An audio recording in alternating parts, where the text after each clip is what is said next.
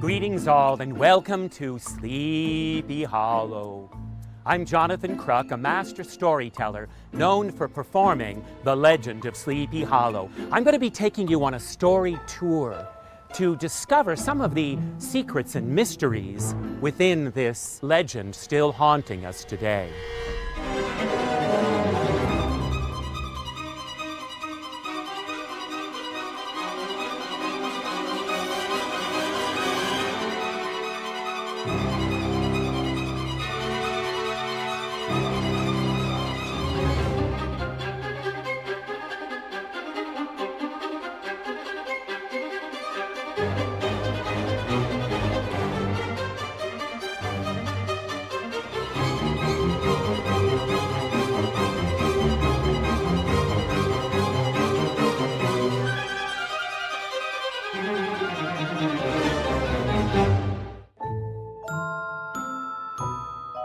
The cognomen of Ichabod Crane was not inapplicable to his person.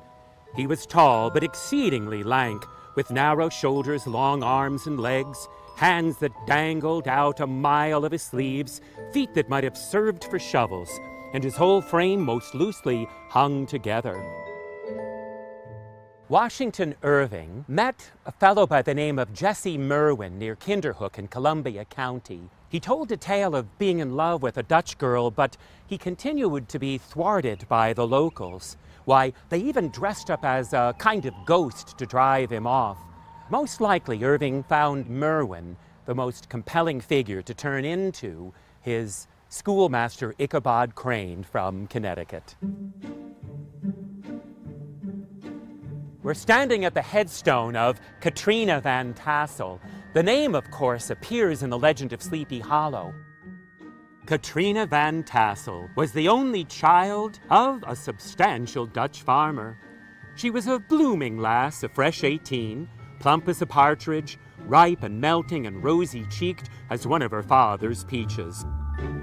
It's most likely Washington Irving got inspiration for the feisty, flirtatious Katrina from a story told about Eleanor Van Tassel. During the American Revolution, when she got abducted and they tried to hold her for ransom, she kicked those cowboys who were working for the British right out of her sight and managed to escape, and told the tale all about Sleepy Hollow in Tarrytown.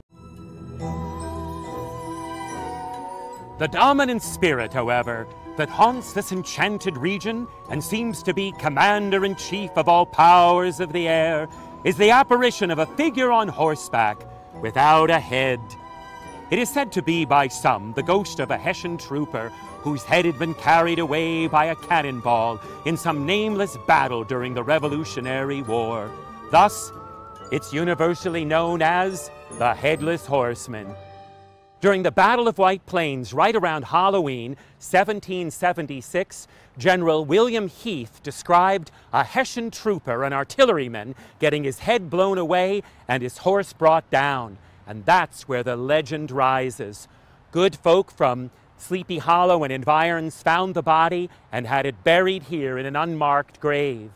The spirit is said to continue to rise up and roam these roads on midnight blasts, seeking that missing head.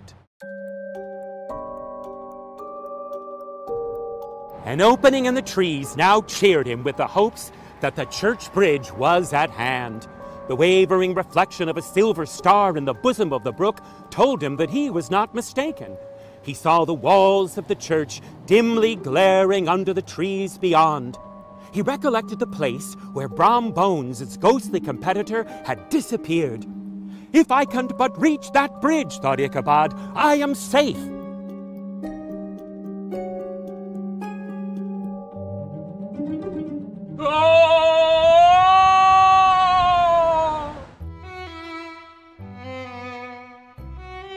The sequestered situation of this church seems always to have made it a favorable haunt of troubled spirits. It stands on a knoll, surrounded by locust trees and lofty elms, from which its descent, whitewashed walls shine modestly forth like Christian purity, beaming through the shades of retirement. This is the old Dutch church of Sleepy Hollow. It began to get built in 1685 and was consecrated in 1697. It's still an active church, one of the oldest in the United States. This church, this venerable institution, is the very setting of the legend of Sleepy Hollow. Just behind it is where the Headless Horseman was laid to rest.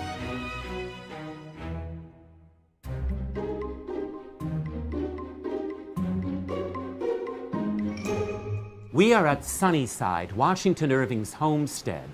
It is the setting of the frolic that Ichabod went to and danced with and courted Katrina. It was toward evening that Ichabod arrived at the castle of the Heer Van Tassel, which he found thronged with the pride and flower of the adjacent country.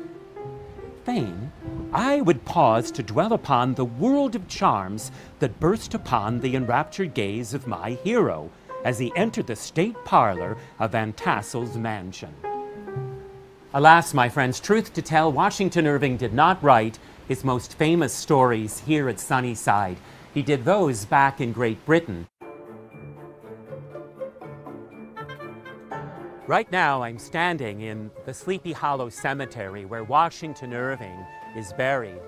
He died in November of 1859, and he took to his grave the secret. Was it Brom Bones who was dressed up as the galloping Hessian frightening off Ichabod, or was it actually the real ghost of the Headless Horseman, perhaps still pervading these parts even unto this day?